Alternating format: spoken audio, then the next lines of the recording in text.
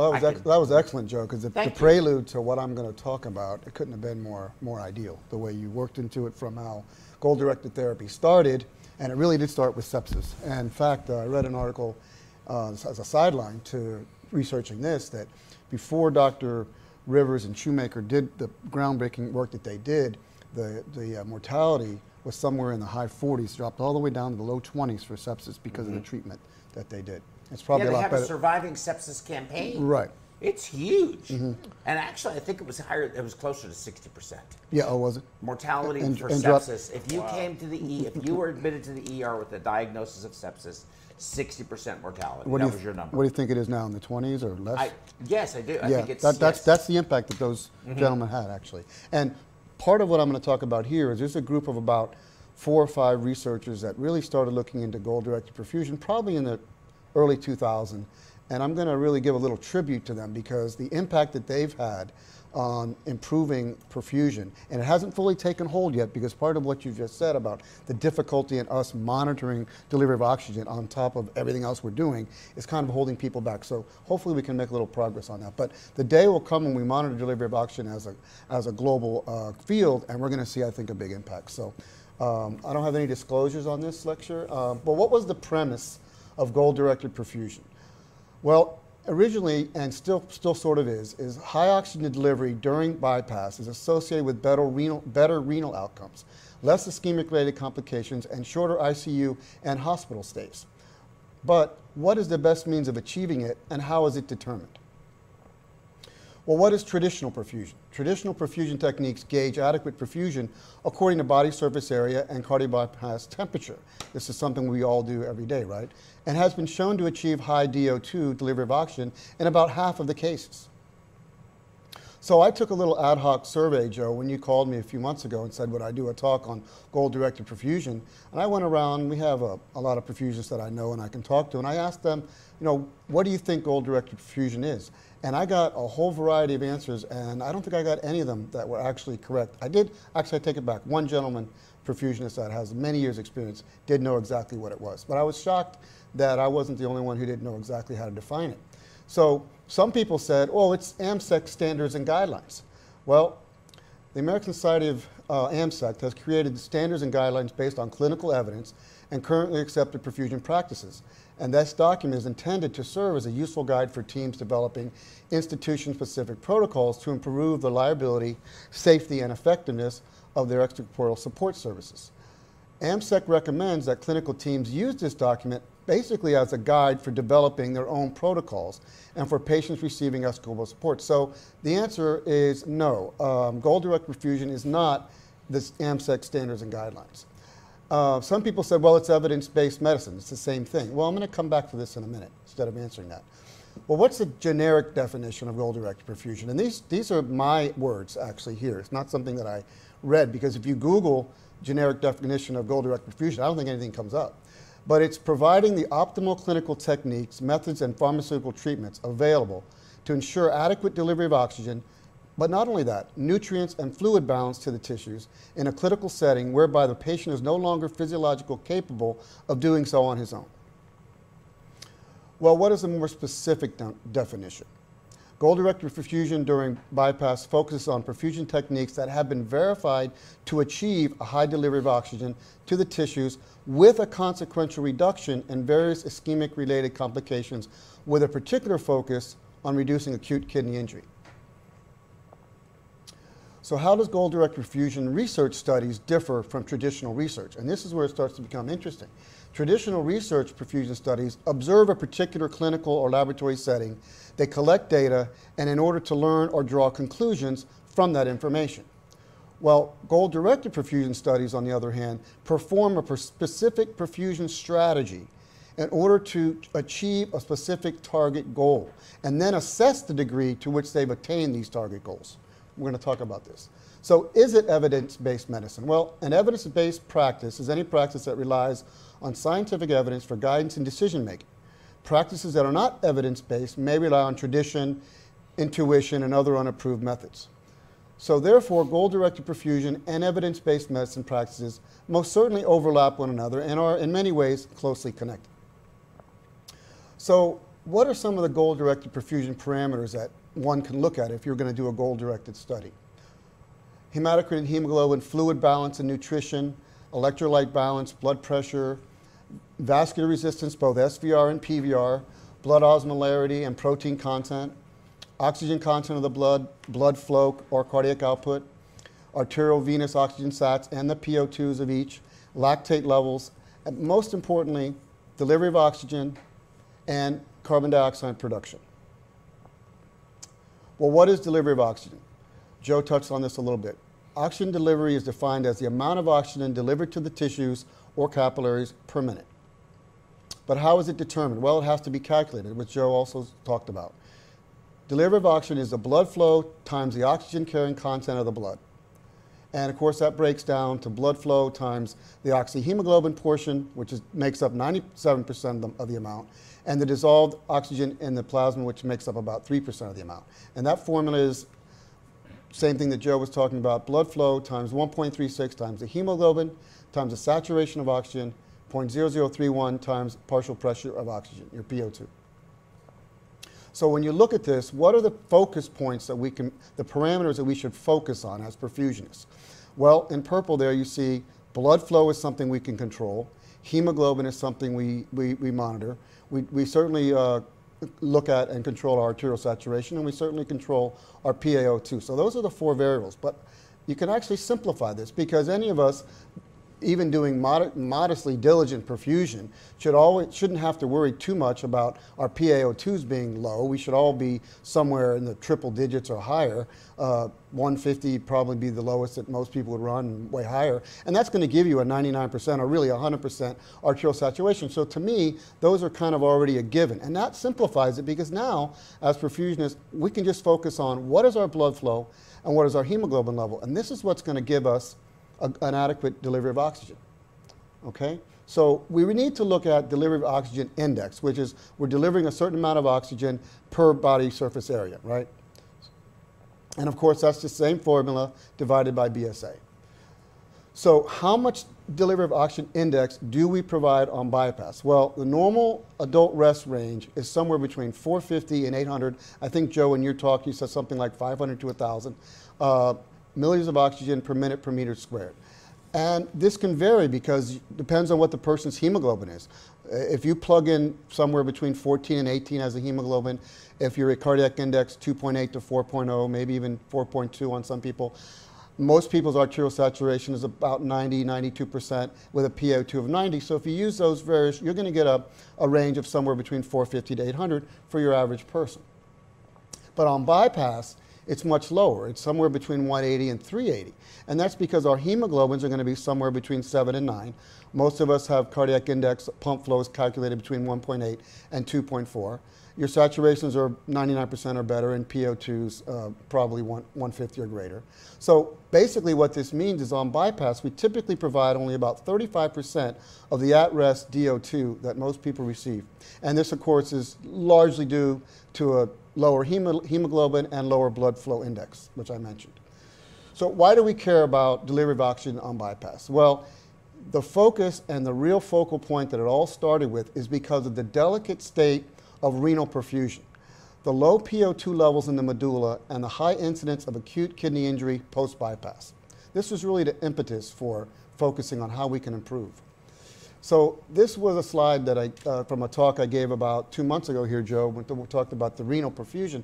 I just wanted to go over why the kidney is such a big focus when it comes to delivery of oxygen. And there's very small print. I don't expect you to read that, but there's 4 articles there at the bottom, and I'm taking quotes from each one, so I just wanted to display them. Somebody can look them up if they want. And these are quotes from 4 research articles to do with tissue oxygenation. Kidney physiology and function are particularly dependent on O2 supply. This effect is particularly pronounced in the renal medulla, where PO2 levels run as low as 10 to 25. That's just amazing. It is not surprising that the kidney might be one of the first organs to be affected by a global reduction in delivery of oxygen. And in the 4th article, they quote, in vitro studies have demonstrated that areas of the kidney are prone to ischemic injury in cases of even slight reductions in renal delivery of oxygen. So, again, this is another slide that I stole from my own lecture back about 2 months ago with this, but just to remind here, the regional variation in tissue oxygenation of the kidney. The high renal blood flow is first directed to the cortex to optimize filtration and reabsorption, basically going through the nephron there, where the PO2 comes in at about 50. When it leaves the nephron, the blood flow then is going to perfuse exits the afferent artery, and then it's going to go to renal, leading to the renal tissues are perfused, and leads to poor oxygenation, which is borderline renal tissue hypoxia.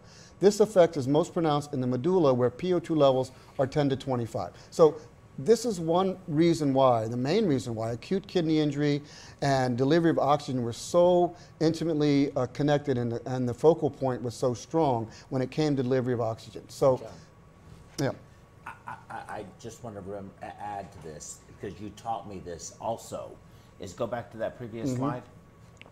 This is what surprised me the most. I'd like you to just quickly elaborate on it. Hypothermia does not help you in this circumstance.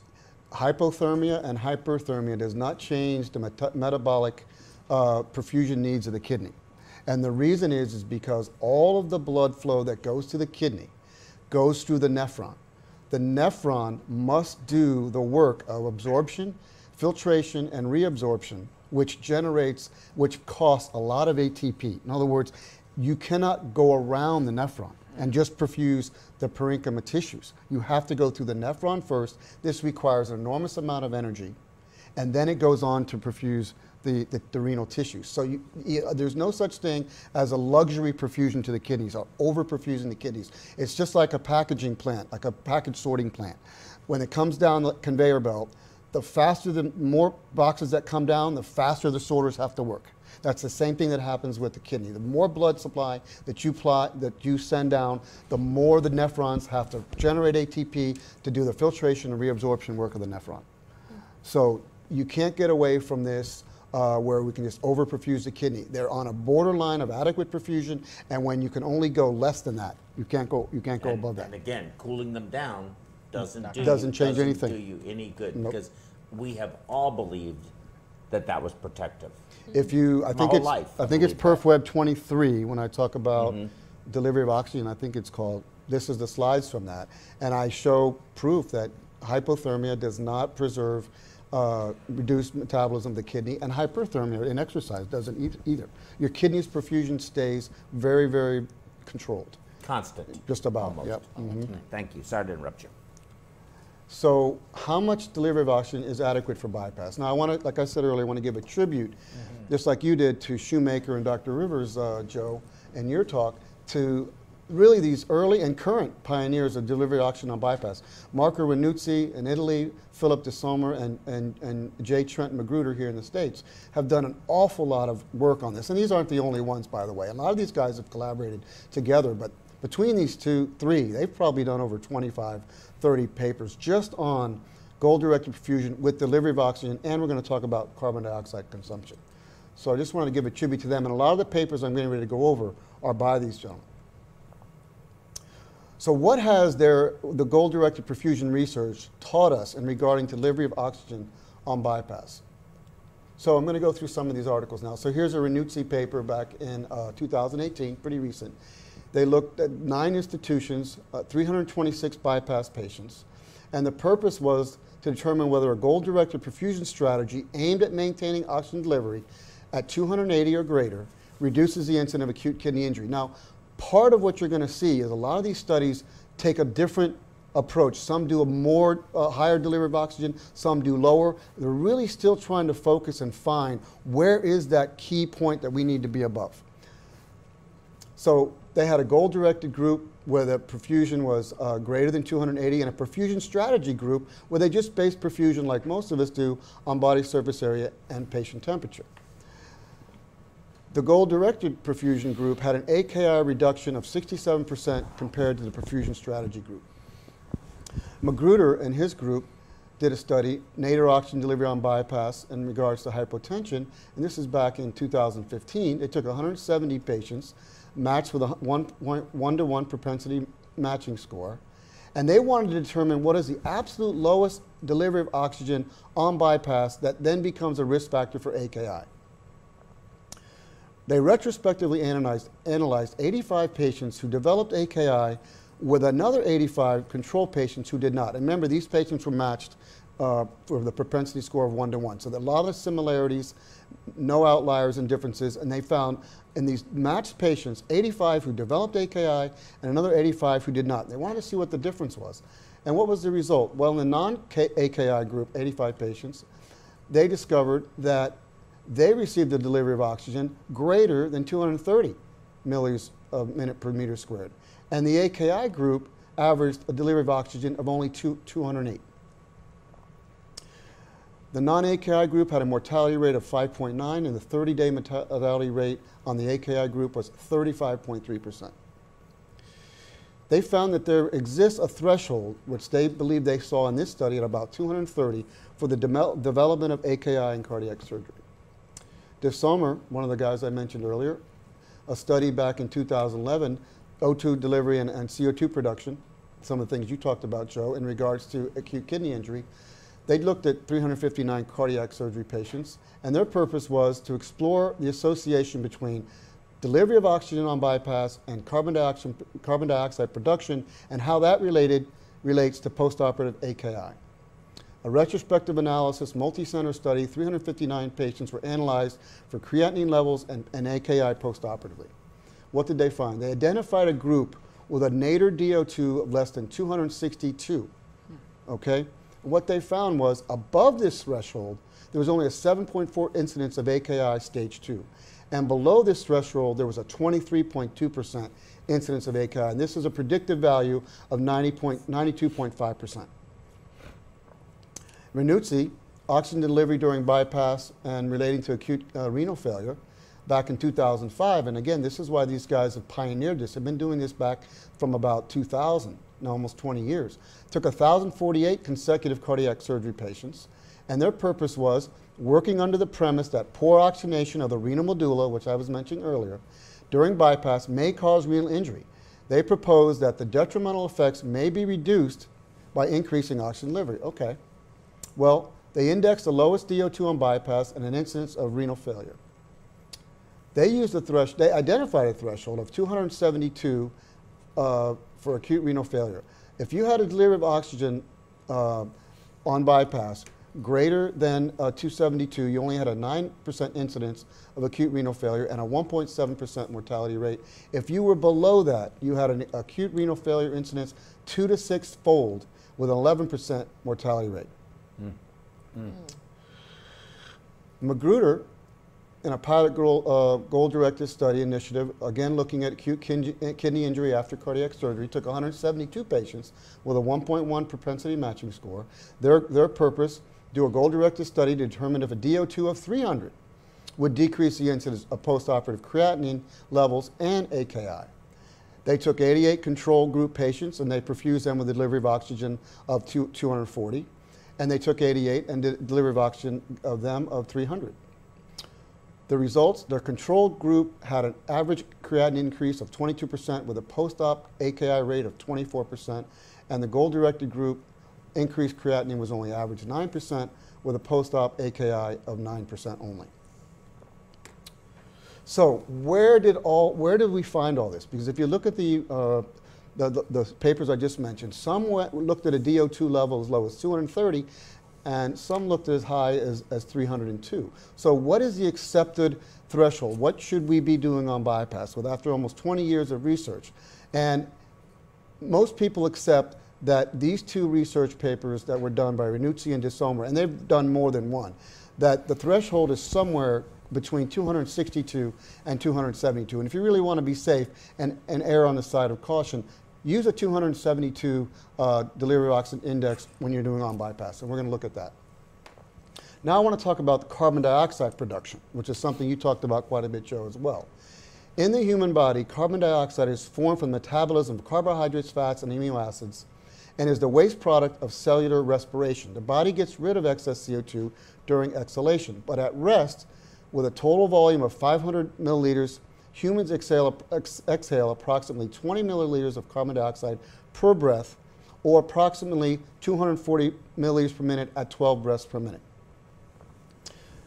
The carbon dioxide production index is the carbon dioxide produced per minute divided by the body surface area, right? So if you have the 240, what I just said, and let's just say somebody has a BSA of 2.0, normal breathing is going to produce 100 to 120 milliliters per minute per meter squared of carbon dioxide, but on bypass, the normal range is somewhere between 32 and 50 carbon dioxide index.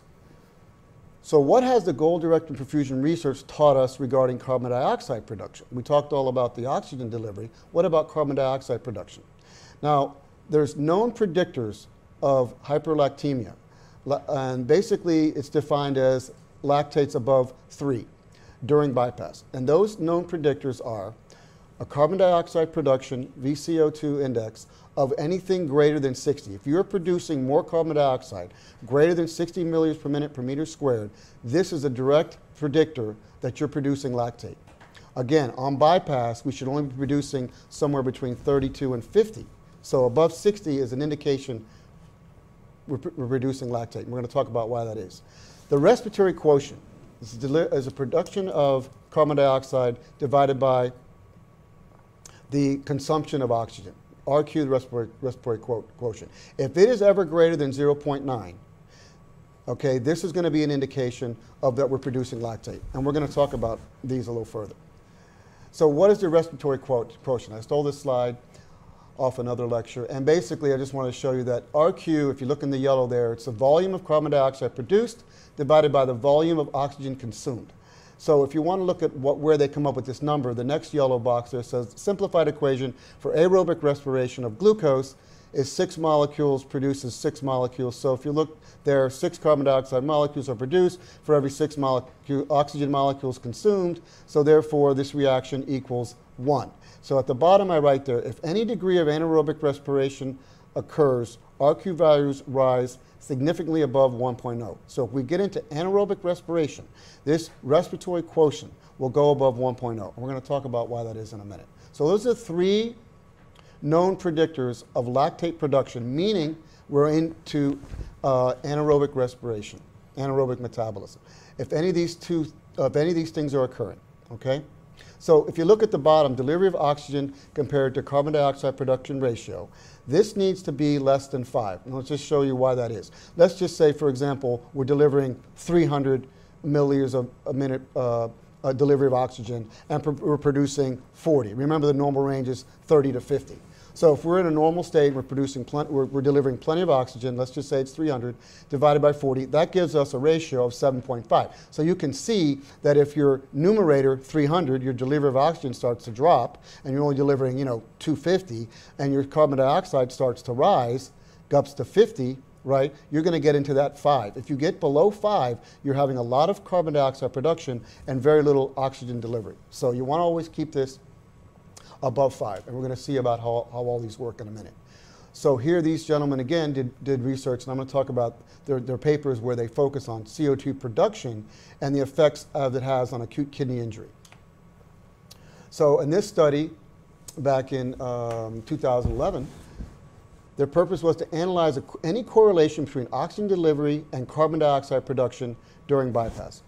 Well, their method was a retrospective analysis, 359 patients at 2 institutions, and they monitored creatinine levels and AKI stage 1 and 2. So what were their results?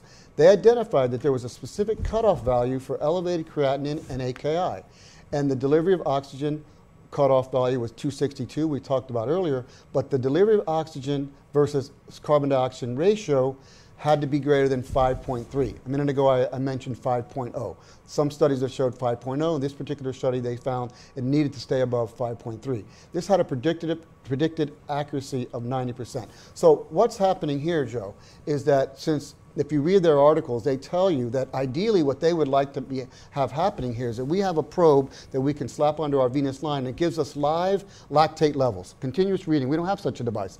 We need to seek out, and they're seeking out in these studies, what is going to be an immediate predictive indicator that we are going into anaerobic metabolism. And that's what they're pinpointing here. And these are the known predictors of generating lactate, and they define hyperlactate as greater than 3, as I mentioned before. Okay, so CO2 production greater than 60, respiratory quotient greater than 0.9.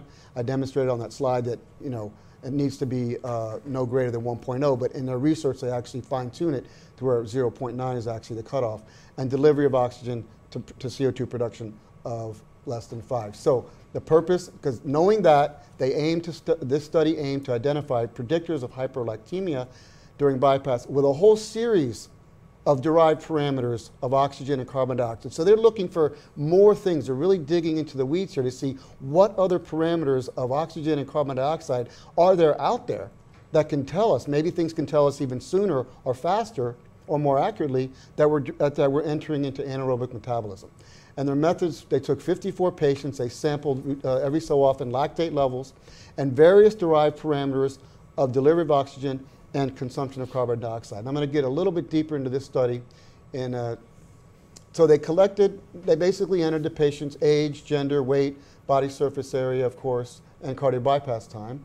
And at the end of each sampling time, they recorded these variables: arterial PO2, arterial SAT, arterial PCO2, same thing with the venous PO2, venous SAT, venous CO2, hemoglobin level, lactate level, and sweep, your pump flow rate, and they were measuring the exhaled carbon dioxide from the oxygenator, the ECO2, using a capnograph. It gets a little complicated with a capnograph because you have to, there's many issues with it, so I'm not going to go into that exactly because not all of the, unfortunately, not all of the exhaust nowadays comes out of the exhaust port because a lot of oxygenators are vented.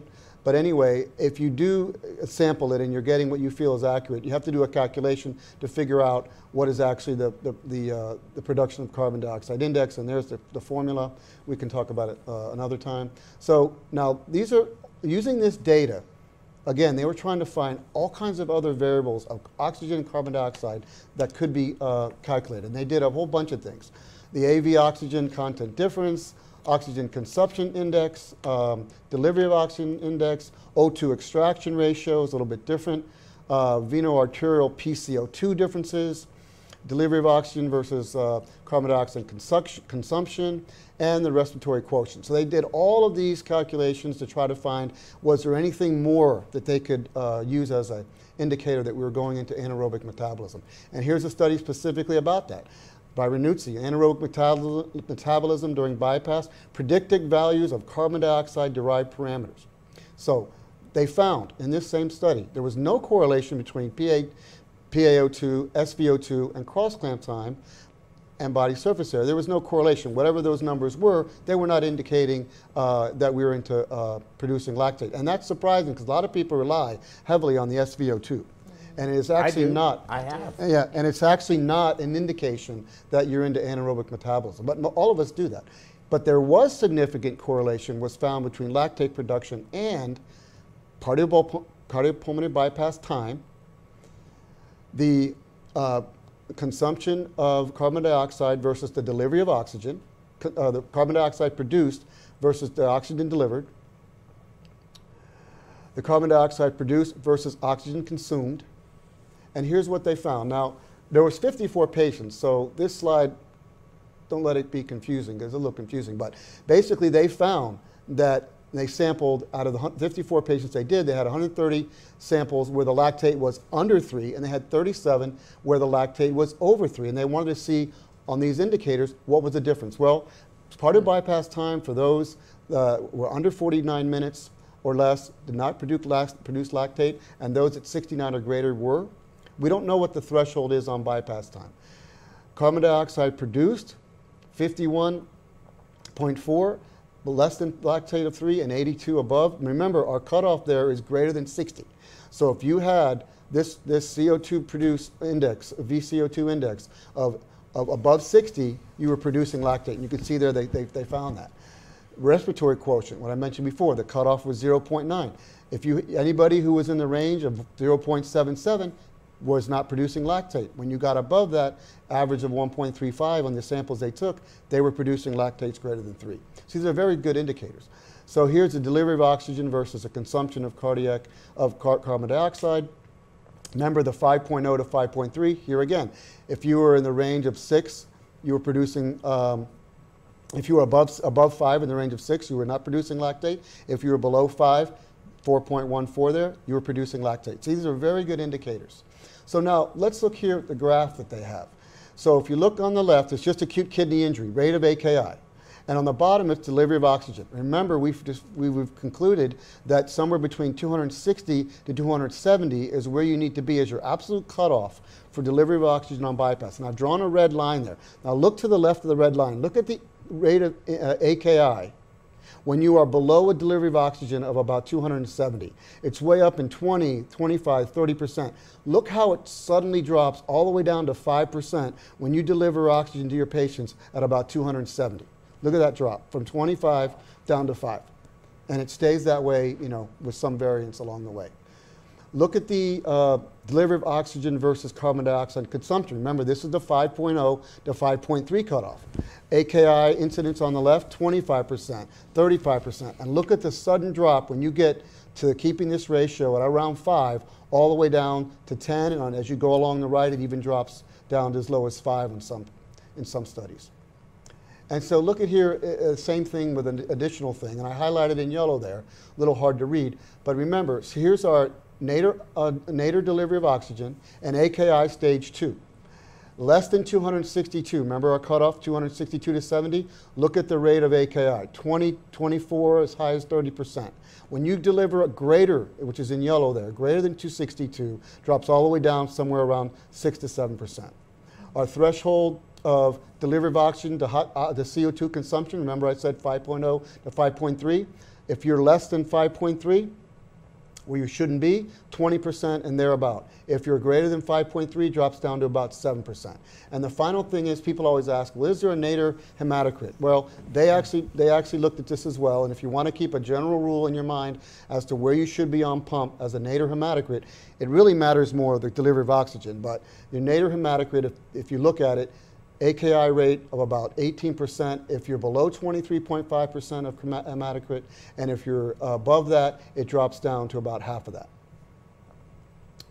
So these early pioneers, Ranuzzi, de Sommer, and Magruder, what did they demonstrate? Number one, they demonstrated to us that delivery of oxygen during bypass falls below a critical value, 262 to 72. Organ hypoxia is triggered. It's very clear. They've done over 20 studies, and Joe, every time they did a study, they found the same results. Remember, we talked about this in one of the other presentations, that something like 70, 80% of all research can't be duplicated by somebody else. Well, theirs has always been duplicated. With consequent tissue acidosis leading to an increased production of carbon dioxide, and that this mechanism may be a determinant of impaired postoperative renal function.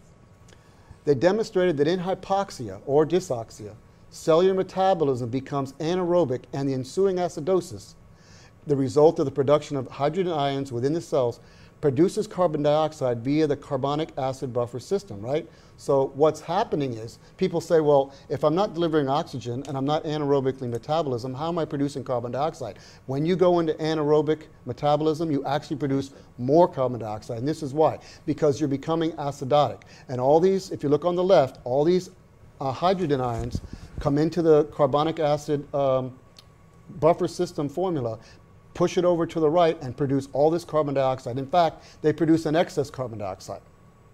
Okay? Yeah, try to get the pH up. This is why that cutoff of greater than 60 of CO2, what I was saying, is an indication of anaerobic metabolism and lactate production, because your carbon dioxide is going to actually be higher when you're in anaerobic metabolism because of how powerful this system goes into motion. What's the third thing that we learned from these gentlemen? They demonstrated that when production of carbon dioxide rises above 60, what I just said. Use consumption. You mean consumption? Consumption, yeah. They always use V for consumption and production. So, in the setting of inadequate delivery of oxygen, that an escalating anaerobic metabolism is occurring and elevated lactate levels will very likely ensue. And number 4, they demonstrated that in hypoxia, cellular carbon dioxide production versus oxygen consumed, that's defined as the respiratory quotient, has a critical threshold level of 0.9, and any respiratory quotient greater than that is highly predictive of anaerobic metabolism, and elevated lactate levels will ensue. And number 5, they demonstrated that the delivery of oxygen to carbon dioxide production ratio, the DO2 versus VCO2, has a critical threshold level of less than 5.3, and any value less than that is indicative of an inadequate delivery of oxygen, results in increasing production of carbon dioxide through anaerobic metabolism. And if you want to see an example, let's say we're the happy face there, we're delivering more than enough oxygen, cutoff level is 270, but let's say we're delivering 320, and we're producing a normal level of carbon dioxide, 40, which is the normal range. Look at our ratio, it's 8, well above the 5.3. If we're only delivering 240 of oxygen and our carbon dioxide level production is 60, look, we're down to 4. So this is why this ratio makes a lot of sense. So now, Bob Groom did a wonderful research review paper on all of this and quoted all these gentlemen in that paper as well. And I'm going to go over, this is sort of the final little section of the talk, but I'm going to go over what he did and he talked about in 2017. Well, first thing he did was took a little non-scientific survey of perfusionists in 2017. And he asked them, do you measure venous oxygen saturation levels during bypass? 85% of perfusionists do measure venous oxygen saturation. He also asked, do you routinely measure carbon dioxide production index on bypass? Only 9% of perfusionists measure carbon dioxide production index. He asked, do you routinely measure venous PO2 levels during bypass? 71% of people do measure venous PO2 on bypass. A lot of people don't take a venous blood gas. The last question he asked was, do you routinely measure serum lactate levels during bypass? And 43% of people, perfusionists, do measure serum lactates. So at his institution in Maine, they created a care plan that estimates delivery of oxygen based on hematocrit. They enter patient parameters, the procedure, the age, the height, weight, and hematocrit. And then this generates a table that indicates the flow that's needed at various hematocrits to maintain your delivery of oxygen above that 273 critical level, okay? So here's the screen off of their computer at and their hospital. So you don't have to focus on all that, that's all the parameters, but look what it generates highlighted in yellow there. Depending on your hematocrit, it tells you how much pump flow you need to have to keep the 272 delivery of oxygen. If you have a crit of 20, you need an index of 2.8 and flow 5.32 based on this patient's BSA and so on. And they calculate it from a crit of 20 over to 28. So if you're at 28% crit, you don't need to flow 5.3. You can flow down as low as 3.88. And you're still delivering that critical threshold of above 272 delivery of oxygen index. So here's a monitor. They have live readings of this. And it's a little hard to read. So I wrote on the right margin there what you're seeing. The top one reading there is 303.94. That's your delivery of oxygen index. Remember the cutoff, 272. So on this patient, they're delivering well above the threshold for necessary delivery of oxygen. The production of carbon dioxide, remember that should be between 30 and 50, is 45. And their ratio, delivery of oxygen versus consumption of CO2, which needs to be above 5, is reading 6.1. So this is a wonderful software program that I think they developed, where they do real-time monitoring of all three of these critical parameters to make sure that they are keeping the patient out of any semblance of anaerobic metabolism. And here's another screen that they generate, and I'll just show you the one in yellow there. And it does show you these same things, delivery of oxygen, if you look across the very top, SVO2, delivery of oxygen, the ratio. And if you look, it'll give you a maximum that they reach during the case, and below the yellow is a minimum, but the average shows you there, let's say DO2, they average 294 delivery of oxygen, keeping well above the 272. That ratio that's supposed to stay above 5, look, it's 11.85, okay?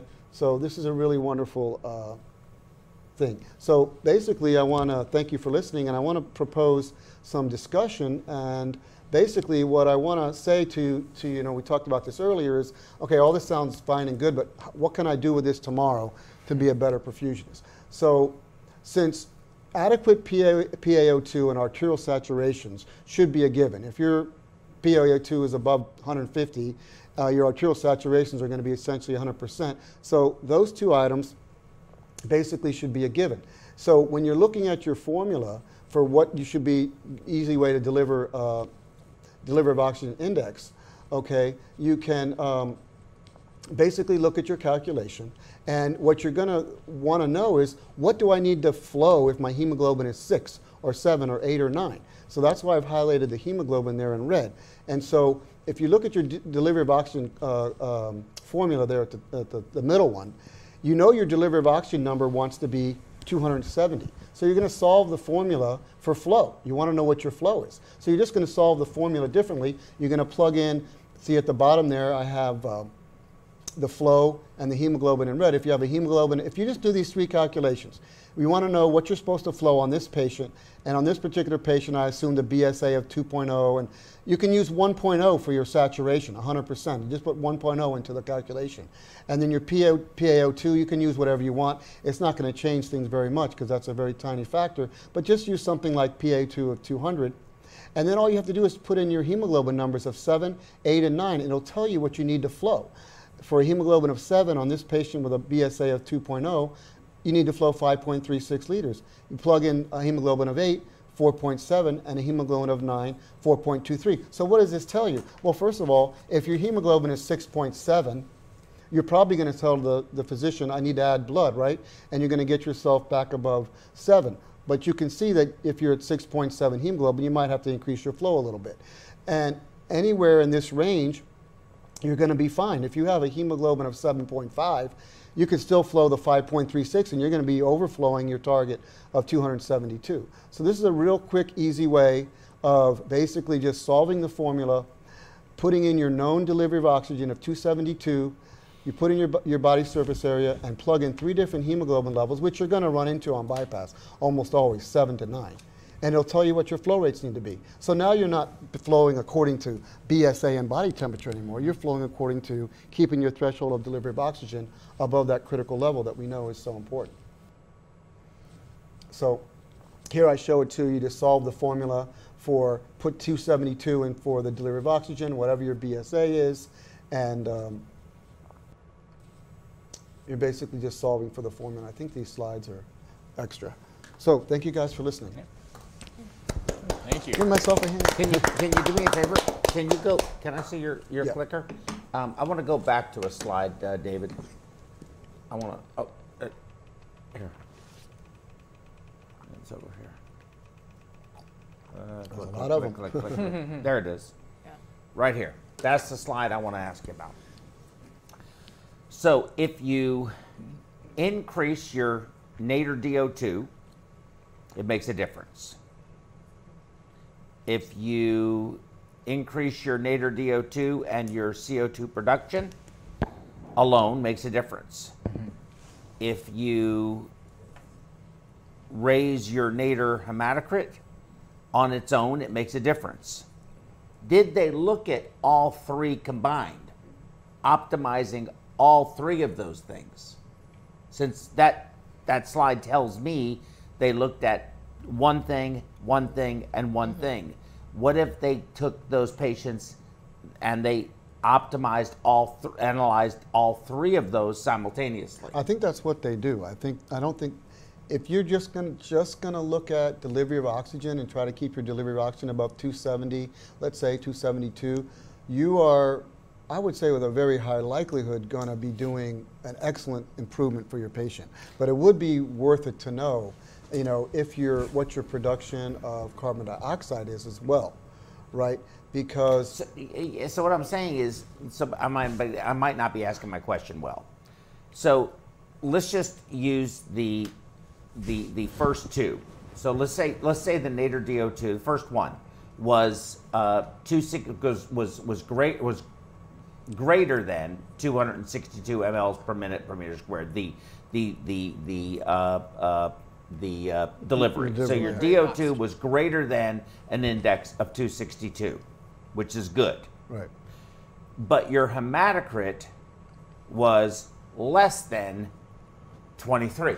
Well, see, that's why this slide is a little bit of an off the mark slide, because the whole point is if your hematocrit drops, you increase your flow and you keep your delivery of oxygen up. Right. So the hematocrit alone is not an indication of anything, because you can flow more as your hematocrit is low, and then when you give blood or concentrate or whatever and bring your hematocrit back up, now you have the ability to flow less. Right. Which is why I just showed that three calculation at the end. Yes. So just this is what I see all the time. I'm watching somebody do a case. The hemoglobin is in the 6s. hey doctor, can I give 2 units hemoglobin 6.5? Yeah, drop in 2 units. They drop in 2 units, the hemoglobin goes up, but they never change the flow ever. So in other words, when you had the lower hemoglobin, and now you've dropped in blood and you didn't change your flow, when your hemoglobin was low, maybe you should have had a higher flow until you got your hemoglobin up. That's why targeting a delivery of oxygen keeps you above this level, even in the face of hemodilution, you know, something happening where your hemoglobin is low, you have a small patient, you couldn't take off volume or something like that. So the hematocrit really becomes your indicator as to the fact that you need to flow more or less. Yeah. It's not in and of itself, which is why a lot of studies that just say, well, AKI, this is a famous thing. We had a hemoglobin below 21 and we had AKI, so we can never have hemoglobin above 21. Well, you could have if you had flown more to deliver the oxygen. It has nothing to do with the, with the hemoglobin. I remember, you know, all of you guys went to THI, I did too. We wouldn't give blood. Not me. Not you? No. Well, we'll go there one day. We didn't give blood if the hemoglobin was 5. It had to be. It was crazy. It had to be below 5. And you didn't flow enough. You know, probably didn't. But you know, if like Shumway, 30, 30, and 30. And I'll tell you, if you wanna really open discussion to something, I presented almost 15 papers on adequate perfusion, and not one of them looked at blood pressure. Do you realize that? They didn't even look at it. It's not part of the delivery of oxygen formula. And people focus so much on giving vasoconstrictor on bypass, keeping your blood pressure up, and reducing acute kidney injury, which reducing acute kidney injury had to do with almost every single one of these studies. They don't even mention blood pressure, right? Right. But how many times have I said it? I've said it. I say it all the time. You say, thanks, bud. I say it all the time. Good pressure is not how do I want to say? Is not exclusive to good perfusion. Right. You can have a great pressure and lousy perfusion, as is evidenced by, I won't say, this was many years ago. What do you do when you have given more neo than you intended, and the blood pressure is going to skyrocket because your SVR is going to skyrocket because your blood vessels are all going to constrict, but you just have to fix it. There's no point in making everybody else in the room upset. What do? The famous trick, lower the flow. You lower the flow and turn your vaporizer up all the way. So you still have a blood pressure of 70, not 170, but you don't have good perfusion at all. If you've ever mixed your neo syringe double strength because you figured, instead of giving, half a cc, I can give a quarter of a cc, and you kind of overdid it and your blood pressure skyrocketed and you turned your flow down to almost nothing and you still had a pressure of 90 and you turned your vaporizer to 5 and you still sat there for a minute or two before it started to come down, you know exactly that your blood pressure is indicating. Now, I had a friend, I'm asking for a friend. Yeah, right. I was asking for a friend. Now, we say this every time when the blood pressure conversation comes up.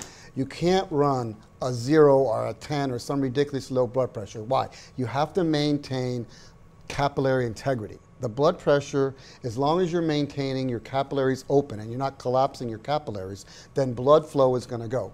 Do I know what that number is? Do any of us know what that number is? It's probably patient dependent. I don't know exactly. I think there is a doctor. Remember Dr. Garani? He talked about that. Your capillary opening pressure, and it's somewhere in the 50 range, isn't it? I don't remember. To maintain capillaries open, and it may be the because when he was doing the TCD, he was talking about. Now maybe it does depend on the patient, but I don't think it's 50 seems a little bit high because people have perfused their brain with a 40 certainly before. But I don't know what that is. It might be 30. I don't know. Yeah, it might. It probably. Good question. I need Dr. Garami to come back. I worked at a place not too long ago where they kept the pressure on bypass was 35 to 49, never above that. Well, I told you about And I never had any even a problem with AKI because I asked them. And that's what they say. That's what they said. Come on. I mean, do you have any? I mean, well, it was. Everybody does the toughest cases, and their mortality is the lowest. Give me a break. Well, I don't buy they've that. been doing it for they've been doing that for about 25 years at this place. But and it's a busy place. Oh yeah, but if you have a 7% renal failure rate and you know, predictable 1.5 to 2.5%, 3% mortality for whatever, I mean, that's acceptable. A stroke rate of 7.5%, that's acceptable. But is that really acceptable? That's the whole point. Is what do we find to be acceptable? Is 7% stroke rate, a 7% renal failure rate, 25% renal rate, 15% renal failure rate? Is that really acceptable? It's only acceptable because everybody else is doing it.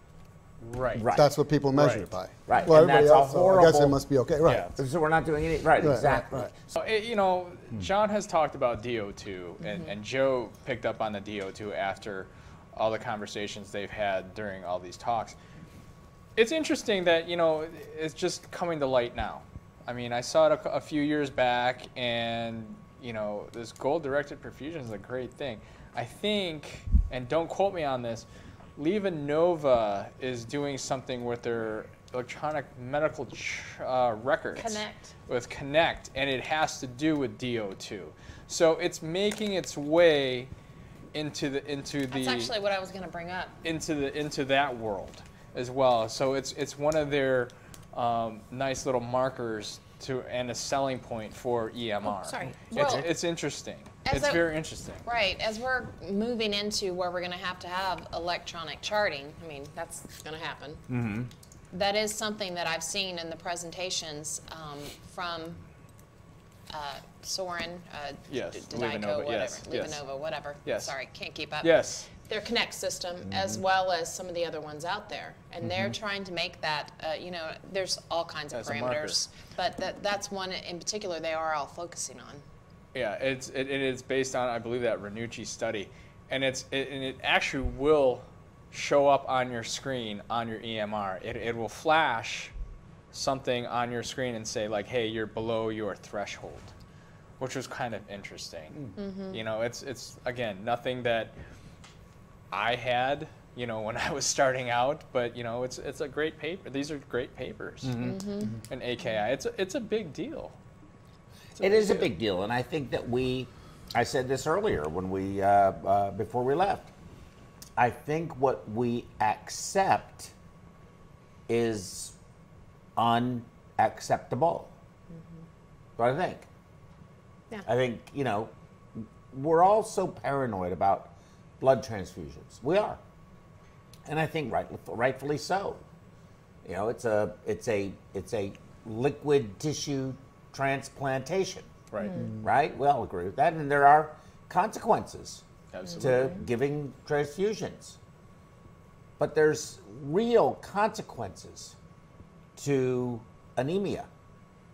Real consequences to having, I think, a hemoglobin on pump of 6. I've heard of it many times. Right. You know, I talked about Shumway. Do you all know what we all know what Shumway was, right? We all know who he was, right? From Stanford. Oh. Shumway. Back in the old days. He's one of the Cooley, DeBakey, you know, the godfathers of cardiac surgery. And 30-30-30 is a flow of 30 cc's per kilo, a pressure of 30, and a temperature of 30. So that's 30-30-30. That's how he did all of his cases. And people survived. Now, you know. Now all the data, there's more data. People survive. Right, people survive. So people can survive a lot. Well, it doesn't mean they're not getting an insult. Well, it also doesn't mean that those patients that didn't make it, that they wrote off for some other reason, would not have possibly made it. Maybe some of them, maybe none of them. I really don't know. Intuitively, however, I think that if you can reduce AKI rates by 1%, by changing something that we do every day when we work, I think that has impact. to that 1%. Absolutely. Well, sure. Do you agree? Absolutely. Yeah. Well, But we don't. I think your point of what's we find or other people find or institutions find acceptable is unacceptable. What is the acceptable rate that of people suffering an insult or dying that is acceptable if we can change something about it? That should be 0. That's exactly my, yes. Right? That is what I have been thinking. Right. Yeah. Right. The goal should be 0. 0 mortality. Unrealistic. It's but that not still achievable, should be but the goal. that should be Yeah. the goal. It shouldn't be 0% less than right. 7 or 20 or whatever acute it renal is. failure, 0% stroke. But so what we have come to accept, that was my whole point, Yeah. is unacceptable. I can tell you a funny story. In the 80s, long before I was in the late 70s, early 80s, when I was still in my undergrad years, went to work at the hospital part-time, just being a phlebotomist, and you had to have your hepatitis B vaccination shots up to date. So back then, there was no artificial laboratory-derived vaccination for hepatitis B. It had to be derived from people Yes. who had hepatitis I B. had to have well, it. that was right Yes. around the big HIV craze was coming out. So I had my first shot. I think you had to wait 6 weeks later to get your second one. You're supposed to get a third one. Well, right about the time of the second one, the department put a paper out on the bulletin board that I think it was 0.7% or something like that of all people getting the hepatitis B vaccination were coming down with HIV. Oh. But it was 0.7%. And I remember somebody saying, well, that's pretty low. And somebody else said, but if you're one of the 0.7%, that's 100% for you. So what you're saying is if we have a 7% AKI and a 4% stroke rate, well, that's 100% if it happens to you. Right. So it doesn't matter that it's 7% and that's what everybody else is doing. There's still a lot of people that are being devastated by whatever that is. Yeah, especially if you think that there's, 200,000 hearts done now, or 200, it's 280, it's either 180,000 or No, 200. it's been 200 something for a long time. hasn't Yeah, it? somewhere around there. Yeah, no, I think it's 180,000. Is that yeah. much? It's gone down quite a bit. I mean, back in the day, I remember a time when it was over 700,000 Right. cabbages a year. That's a lot. That's It's down to about, it's under 200,000 a year now in the United States. That's still, but that's still a lot when you start talking about 7%.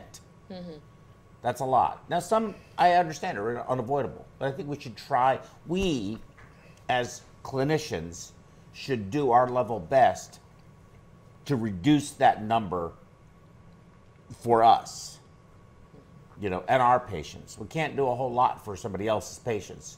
And I think these discussions can help, but this is an individual, this is a practice technique. What matters to you? And some people, they are happy with what they're doing. I'm not.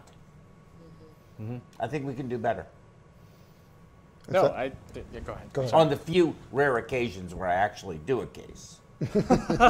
You did a case yesterday. I know I Yeah, did. you're good for another 6 months. I'll tell you a quick story. Back in 2015, I went to work at a place, and I won't mention the guy's name, but the guy was an excellent perfusionist. He was 15, 20 years, and he was just excellent. I learned a lot from him. And I go in there and watch him do a case, and he's behind the pump, and he's pacing, and I said, so-and-so, I won't tell his name, why don't you sit down and relax? No. And I always wonder, why is he on the edge of his seat? He's so nervous. Everything's going perfect. Everything he does was excellent. And after a while, I asked him, I said, so-and-so, I said, why are you so, nervous behind the pump? He says, I'll never forget what he said. He says, I try to run the perfect case every day. And he didn't even care if it was within his control or not. If the surgeon so much as reached back and made a comment about something, to him that was an imperfect case. Right. And he had it in his mind that he wanted to run the perfect case every day. And I just thought that was so interesting, because what you just said a minute ago, Joe, is we kind of go in every day and we're comfortable with what we're doing, and so we do it. And he just stood out to me that it didn't matter that he'd been doing this as long as he had. It didn't matter that he really knew about as much as you could probably know and do, and he was still like just paranoid and dedicated to somehow doing everything perfect every day, which is a big task because you can't do it. That's right. But I think you have to try. Yeah, we have to try. absolutely. So I've got a comment here from Franklin O'Dari. Discussion around metabolic acidosis and safe use of bicarb in view of striving for adequate perfusion while meeting the surgeon's dynamic flow requests, causing stages of tissue hypoperfusion, underperfusion, and hyper or luxurious perfusion on bypass. So you want to talk about that? Let's talk about bicarb. What do we all think about bicarb? It's not a substitute for good perfusion. Oh no, it's by no means. It's certainly so Franklin. I think Dodell, go ahead. I'm a big proponent of it. I give a lot.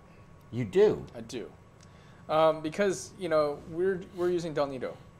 We have anaerobic metabolism going on, so I don't know what it is. Where?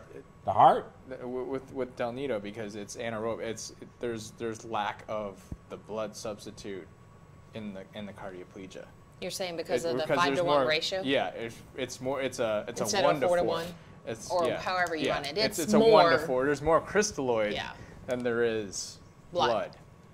Whereas, Right. I understood that, but So I I have thought less that- of a buffer with the crystalloid. So than how do with you blood. know you're having myocardial anaerobic? Because if you take the cross clamp off, you see a spike? I in don't your- see in a your- spike, but you remember, I don't know, there was a study back in the 80s about talking about myocardial pH and how low it is in an ischemic state. So when you take that cross clamp off, if I create a little more of a metabolic alkalosis, I can maybe counteract some of that stuff. Kind of like how, you get leg ischemia from, what is it, the Impella, or something like that, or a large catheter up there. You're going to get a release of some nasty stuff. So if you maybe pre-treat it or do something like that. yeah, I wouldn't think. I mean, I don't know. I'm just trying to think. But It's my hard heart's for me come to back. My imagine heart's that- come back a Yeah, little they nicer. come back. I guess there's probably some. I imagine there would be. Yeah, I don't know. It's a good question. I would think we'd need to measure, put a coronary sinus catheter in, and upon release of the cross clamp reperfusion, measure the lactate level. Oh, there's studies that have done lactate. that. There's when we came out with but when they came out with the coronary sinus, retrograde perfusion, people were doing that. They were like, leave it in, let's take a sample, and the blood is pretty deleterious the first 30 seconds or so. Wow. And one thing's very important, as you mentioned acidosis, and I was doing this research as I talk about lactates in almost every one of these studies. One thing people need to not forget is that the cells and the tissues detest acidosis. They do not function well. They will do everything they can to not be acidotic, and so anything we can do, cellular function, enzyme function, everything becomes dysfunctional, and even the modest amount of acidosis on a cellular level. Really? Yeah, and that's why if you ever notice, if you have a patient's metabolically alkalotic, we had one the other day in the unit, 7.57, and CO2 was low. It was just a metabolic alkalosis, and I don't think that's very well understood. In fact, we had top physicians doing grand rounds, and I asked one of them, I said, do we understand why this patient would be in metabolic alkalosis? And he looked at me and said, nope. I said, you're not going to do anything about it, right? I mean, you're not going to give the patient acid, and I said, acid-based product, are you? He said, nope. Well, but when a patient's acidotic, and I mean even below 7.35 or even that range, the cells, if you look at the studies, do not want, that's why we have so much buffer systems in the body. We have so many buffer systems in the body to prevent acidosis, right?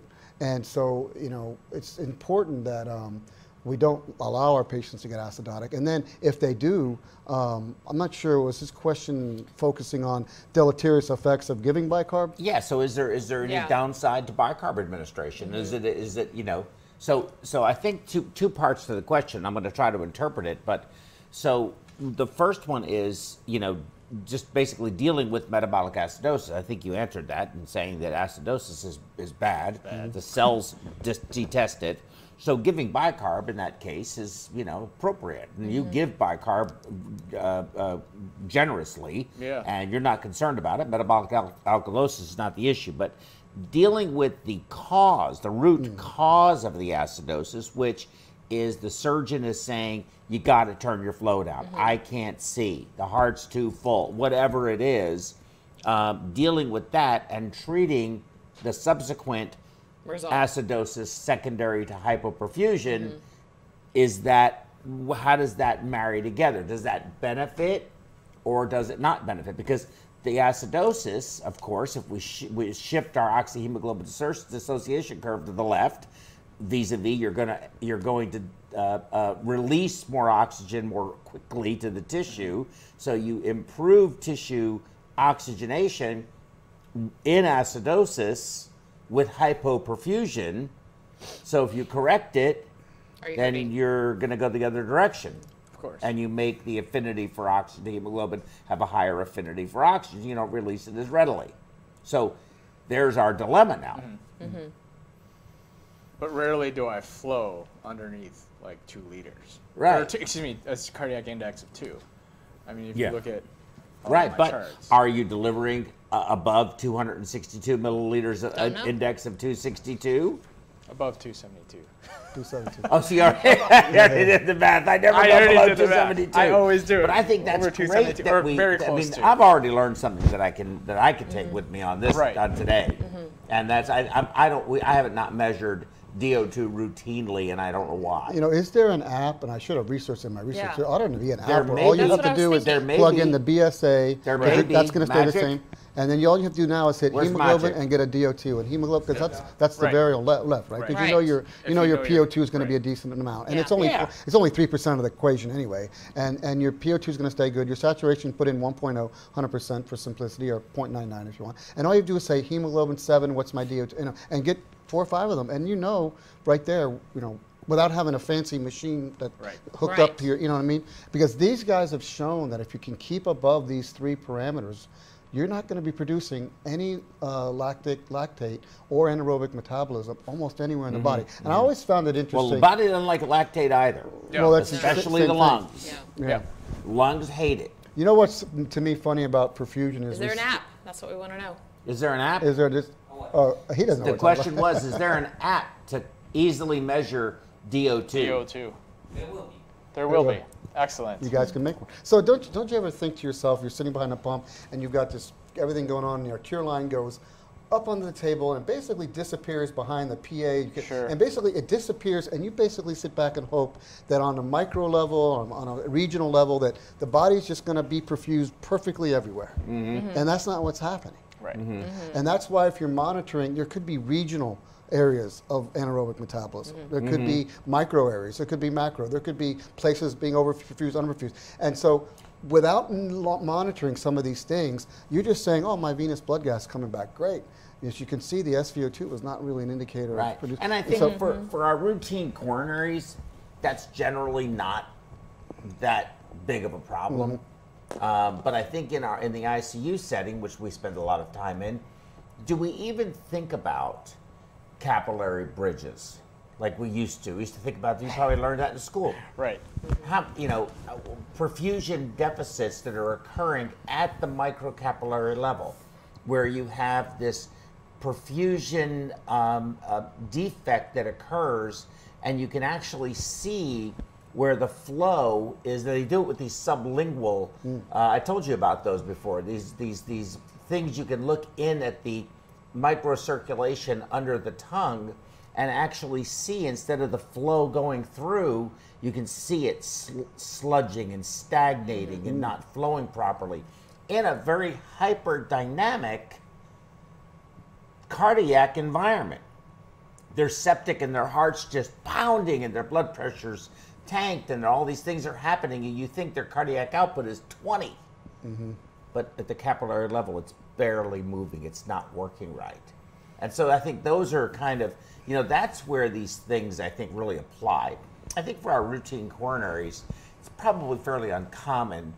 you know, unless you have some kind of, you know, problem with the position of the cannula or something like that, to have a regional deficit. Although I don't know, you know, we have pulsatile flow. You talk to Dr. Cohn at Texas Heart, and he'll tell you, we capillaries are continuous perfusion, continuous flow, and there's a whole bunch of patients out there walking around with ventricular assist devices or artificial hearts that are continuous flow. So, do you really need a pulse? Well, I think we have to talk about it a little bit differently. When you go on pump and you cool a little bit, even if it's down to 34, 35, or if you still go down to 28 or 30, when you cool, you're going to have vasoconstriction of the capillaries, and shunting is going to happen. How many times have you been rewarming or watched somebody rewarm and their SVO2s drop? And the perfusionist will say to you, well, of course it's dropping, my metabolism is picking up. It's not going to pick up that much that fast. What's happening is you're rewarming, and all these clamped down capillaries that have begin tissue pore perfusion are now opening up, and you're getting a dump. Yep. That should tell you, if you're rewarming and your stats were 80 when you were 30 degrees, and now they're 68 because you're up 3 or 4 degrees higher. You're having an opening of the capillaries that were constricted because you cooled or maybe gave NEO2, and now they're opening, and that acidotic blood and desaturated blood is now coming back into the system. That's what rewarming is showing you. And you are having some increase in metabolism. But, to me, you're also increasing your flow, right? We have a 1.8 at low and 2.2 and 2.4. So you're telling me that the metabolism went up, but I see that you've turned your flow up too. But yet your SVO2 is still a lot lower than it was.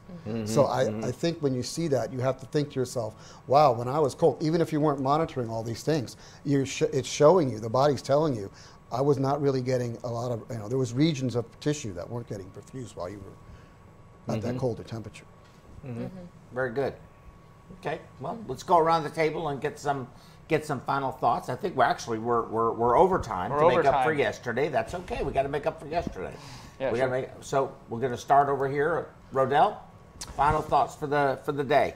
I really think, I mean, this simplified, flow calculation is excellent. I mean, that is absolutely great. I think everybody should calculate this. Everybody should be calculating. I mean, it's interesting. I always flow at a, 2.4, that kind of thing. And I do, a small calculation, and I will come down every once in a while. But yeah, I think we should do this every single case, or just find a simple hemoglobin like 7, 8, and 9. That's it's really easy. It's really easy, and I can explain to my surgeon, hey, Dr. So-and-so, I am flowing at my 272 mLs. I am getting this guy or gal the correct flow, so we don't have this. Right. Right. I can't get down any further. I'm at the threshold. I'm at the threshold that below this is going to create problems. Yeah. Move your cannula. Can you not just can you see? Can you deal with this? Yeah. Can you deal with this? Or hey, maybe you have to reposition your cannula because I need to flow this. I have concrete evidence to say like, hey, I need to do this. But you need to help me with my cannula.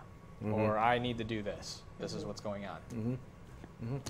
If your surgeon's evidence-based, you can really argue that well. Oh yeah, now it's and outside. we have a couple. Yeah, that's good. They're only evidence-based until they can't see. Then again, exactly. It all goes out the window. Exactly. Exactly. I would comment back on the bicarb, giving bicarb. I would come down on the side that if you were having acidosis, you need two things. You need to treat it because you need to get the tissues out of acidosis. Then you need to find out why. You're band-aiding. It's a band-aid to give bicarb because whatever's causing it, probably still causing it. So I would be in favor of giving bicarb, getting yourself out of the acidotic range and getting the tissues and cells more happy, functioning well, and then see why you're causing acidosis. See if you can fix that. Yeah, get out of the 8 ball. You do have to be concerned, obviously, with a lot of bicarb, but sodium will go up. Of course. But that's a different issue. Ms. Baracina? Well, I think these talks have been really interesting because I'll admit I haven't thought as much about the kidney as I should have. And I've had a lot of kidney education in the past 3 or 4 months. And I wonder how many other people really are thinking about that. Just with your NEO talk alone. So focused on one particular thing, and did I have urine at the end of the case? That's it. That's all the kidney that you thought about. I've Right. always said that I think the kidney is one of the most underappreciated organs in cardiac surgery. I've said that many times, and it's something that I'm sort of into it, you know, because Yeah. I've got the CRRT thing going and this and that, whatever. But I've been looking at this in the organ crosstalk. John, you talked about that. Yeah. All of these things, I think that are kind of touched on in school. Yeah, a but little we bit. forget about them, Well, when you and get out it's- into practice, Right. what do you have to do that? You've given us something to kind of look at for that, but when you get out there, what do you have? Participating Yeah. more in these kinds of programs. Discussion, yeah. Everybody Yeah. getting involved. Right, exactly. We all need to get involved. That's what I'm trying. Yeah, that's my message for the day is what? Last comment on Facebook. Oh, flow is king. Oh, Joe Greco says flow, is king. Flow is king. Flow is king. Joe, you're right. Why didn't you call in, though? Why didn't you just pick up the phone and call? Look, I got the phone. It's right here. The number's up on the screen, Yeah. 347-694-4400. If you call within the next 5 minutes, you will receive a PerfWeb. There, no, you do it. Thank you. Excellent. That Vanna. was excellent. That's awesome. Okay, so, or send me an email. Let me know. Let me know if you'd like to get involved, Joe. You and also Franklin and Mohana and who else is on here? Erickson, come on, guys, get involved. Send me an email. Do whatever you want to do. All right. Tomorrow we have Dr. Samir, Hani Samir, is going to come back, and you put the schedule. Oh, here, I got it right here. And he's going to be talking about the optimal vent settings for resting the lungs affected by ARDS.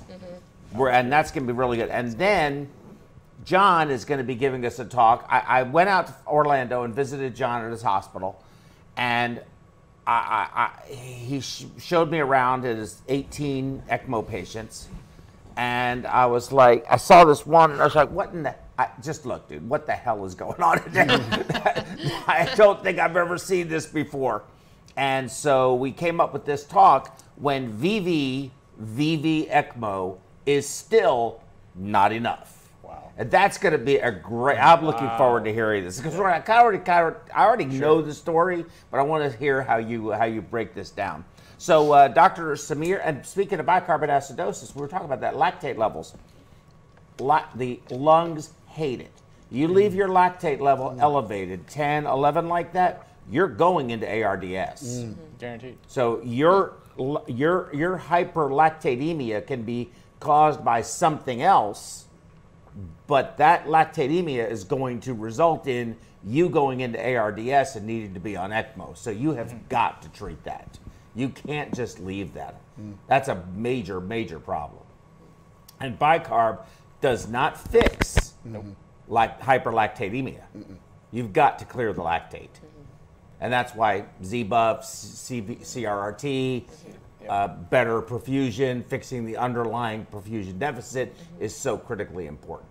And it's easily cleared with dialysis and CRRT. Lactate's a very small molecule. It comes out quickly. Very easy to deal with. Okay, so we'll see you all tomorrow, and thank you all very much.